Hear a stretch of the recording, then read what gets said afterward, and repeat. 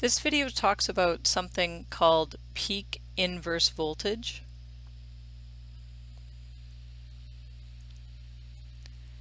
Or PIV, and it is the voltage that is across a diode when the diode is reverse biased. So if our diode is reverse biased with a voltage like so, it's whatever this voltage is, and we need to make sure that the diodes that we're using in a particular circuit have been rated to withstand that voltage without breaking down. And so let's look at the rectifier circuits and figure out what is the peak inverse voltage going to be for each case. So to start, we have the half wave rectified circuit. So I've got my primary, my secondary, my diode, my load resistor, and back to the transformer. Now, when the diode is reverse biased, it's when the polarity on the secondary is this, and so there's no current flow, so it's that full V secondary that the diode has to withstand, so the secondary peak voltage. And so, because the secondary voltage is like this, it's this VS peak, the peak voltage, okay, and actually it's this negative peak, but they're the same magnitude. It's the peak voltage that diode has to withstand. For the center tapped configuration, remember the center tapped has two diodes going to the load resistor and then back to the center tap of the transformer. So when the diode is reverse biased, the voltage is like this, and so the polarity across this diode is this. Now, in terms of a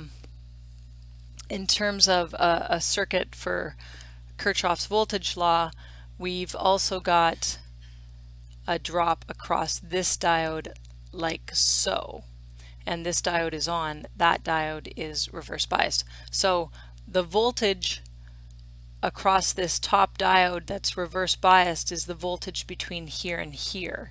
By Kirchhoff's voltage law, it's this voltage minus this voltage is equal to that voltage, because the sum of the voltage drops across the loop has to equal 0. So this voltage minus that voltage, so we find that the PIV for this circuit, actually let me color code that in blue.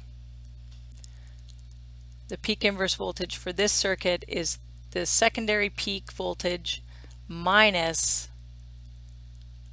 the diode drop of that diode. Okay, now let's look at the bridge rectifier circuit and do the same analysis. So the bridge rectifier circuit has 4 diodes in this arrangement.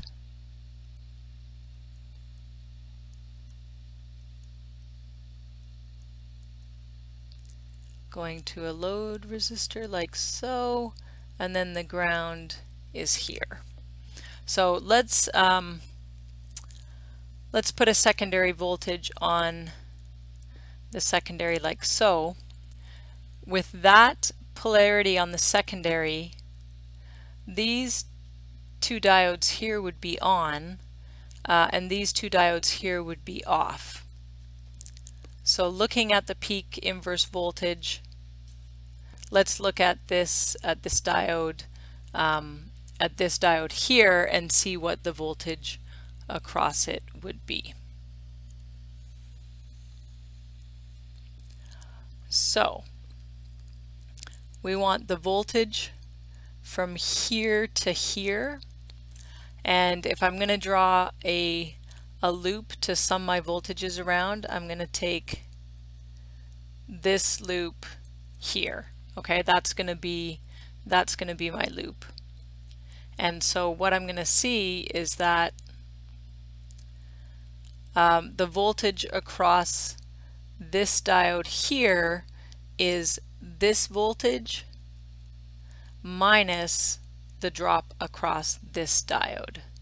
So again, PIV is going to be the peak secondary voltage minus the drop of one diode. So it might be a little bit counterintuitive because this circuit has more diodes, but it's still, when we're making that one path, it's still just one diode drop that that is subtracted from the secondary to give you the voltage across that diode. So because this diode is biased like so, this one that's on, so the voltage across this one is equal to this voltage minus that voltage. Okay?